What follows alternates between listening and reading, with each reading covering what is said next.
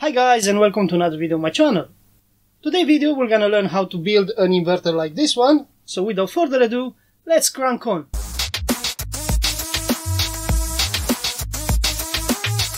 I start with this project as soon as I get my hands on these batteries.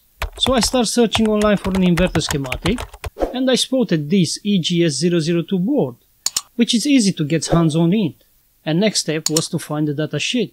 And to understand more about how this board works, for my surprise on the datasheet was attached a schematic with a normal 50 Hz transformer.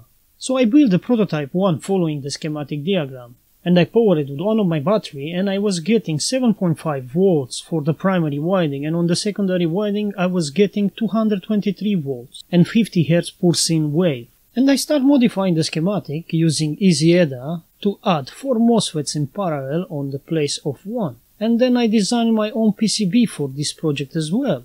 Then I place an order on GLC PCB, uploading the Gerber file, and to give a cool look to the board I selected the purple color. And after 2 weeks of waiting I received this pack, and inside the pack there was my PCBs. So I start gathering all the components on this project box, the egs002, insulators and M3 bolts, pin connector, a 3.3 microfarads 275 VAC, 4.7 ohms resistors, some fuses, diodes, 10K resistors, a trim pot, the NTC, 47 nanofarad capacitor, few electrolytic capacitors, voltage regulators, 16 MOSFETs and a tip 41 transistor. And I was about to forget the transformer. Next, I opened the sealed bag from my PCBs and I inspected one of the PCB to make sure it's all how I designed it. Then I start applying double-sided tape on the heatsink in order to fix my PCB in place. And with a sharp tool I sign all the holes for all MOSFETs, transistor and voltage regulators. After that I used a center tap tool to mark proper the holes. Then with a 2.5mm drill bit and using my press drilling machine I drill all 19 holes.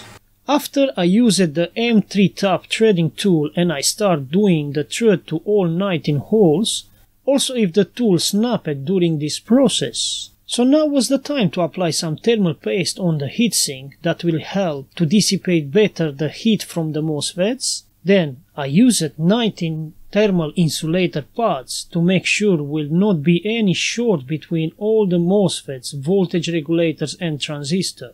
I prepared all the bolts with insulator washers as well. Also prepared the 16 MOSFETs, the voltage regulators and the NPN transistor. Then I apply thermal paste to all MOSFETs, voltage regulator and transistor, and I start installing them on the heatsink using the bolts with insulator washers to tie them down. Also I applied an insulator tape on the bottom of the heatsink to avoid any short between heatsink and PCB, and then I took the PCB and start soldering some thick wires to the traces where we'll run lots of current to make sure can handle at least 50 amps. And this is how the PCB look after I soldered all the thick wires on the PCB. So now was the time to insert all the pins of these MOSFETs onto the PCB and just give some soldering points in order to keep the same gap between PCB and the heatsink. After making sure I get the same gap between PCB and the heatsink, I start soldering all the pins of these MOSFET transistor voltage regulators. And this is how it looks with all the MOSFETs, transistor and voltage regulators soldered in place. Looks nice, right?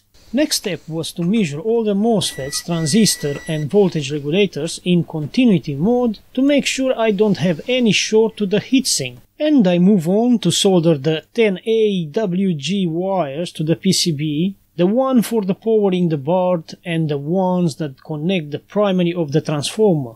Then I prepare all 16 pieces 10K resistors and one by one insert them on the board. Next I prepare the 16 pieces 4.7 ohm resistors and using the same process one by one insert them on the PCB. Next was all the diodes, and I start with the 1N4148 diodes and one by one insert them on the PCB and finishing with the 1N4007 diodes. So it's time to insert the 2 pieces 100K resistors, the 10K trim pot, those are part of the voltage feedback.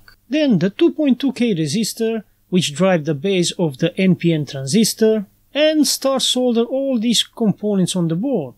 Then I chopped down all the excess pin from all the small components, and now was the time for the capacitors. Starting with the 47 nanofarads, and with all the electrolytic capacitor, I soldered them on the PCB as well. And for the last was the big chunk 3.3 microfarad capacitors to be soldered in place. I was missing shunt resistor because I didn't receive it yet on the day I start soldering all the components in place. So I used a piece of wire to simulate the shunt resistor in order to test this inverter. And finally adding the egs002 board to my PCB, connecting also the primary and secondary windings from the transformer, I was ready for the first test. So I connected the multimeter on the output of the transformer, and powering from my power supply for my surprise didn't blow up.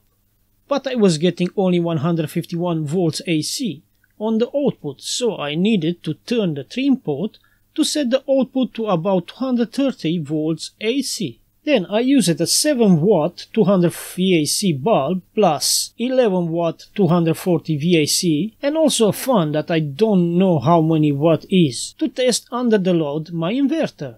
And using the power meter which I received in one of my mailbag video, and connecting the bulbs and the fan together, let's see if my inverter will manage to power them on. I connected also the multimeter to keep an eye if the output voltage stays stable, setting my power supply to 15.3 volts because the batteries I have are 4 cells. I powered the inverter, and for my surprise also with the load didn't blow up and was 40 watt power draw, so this means the fan is 22 watt, and looks like also under the load the voltage is stable. Looking also to the waveform under the load, looks pretty decent, so this inverter really performed good. And to make sure that I can use these batteries on my working bench, I did a test powering a 240 VAC 65 watt soldering iron, and looks like it's doing well, managed to melt the soldering wire. So overall, I am happy with this inverter. And I hope you learned something about inverter and how to build one. And if you need the Gerber file of this PCB board and the schematic, please leave your comment down below, and I'm going to be more than happy to share with you the Gerber file of the PCB and the schematic. And stay tuned, please subscribe, activate the notification bell, because once I'm going to receive the shunt resistor and the fan, I'm going to start designing an enclosure, and I'm going to put all together on the box, and I'm going to do another test with the proper load to see the maximum power that this inverter can deliver. If you enjoyed this video, give me a like, and until the next video guys, bye bye and have a good day.